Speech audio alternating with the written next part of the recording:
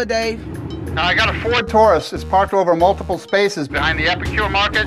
I need you to hook and book. 10-4, I got you. Let's go, baby. Red Ford Taurus. What the hell wrong with this person? I have to teach you something, Dave. What the hell is this? You getting told, sir, you can't block up 2 parking spots. But the parking here is so narrow to get in and out. Serious?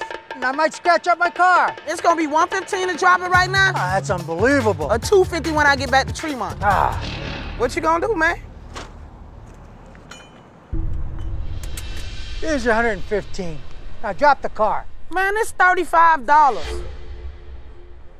There's a $100 bill in there. That's a 20.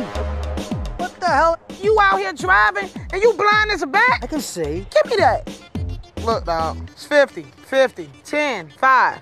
It's the rest of your money. Now drop the car. Oh, gosh.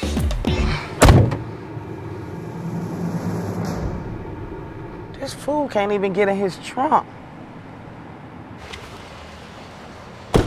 I don't think you should be driving. I know what I'm doing. I would tow your car back to your residence for free. I have a Florida driver's license. I can drive wherever I want. When was your last vision test? It's none of your business. You're violating my constitutional rights to drive.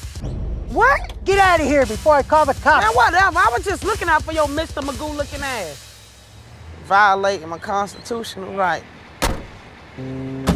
Try and do a good deed and this what you get. Old grouchy ass.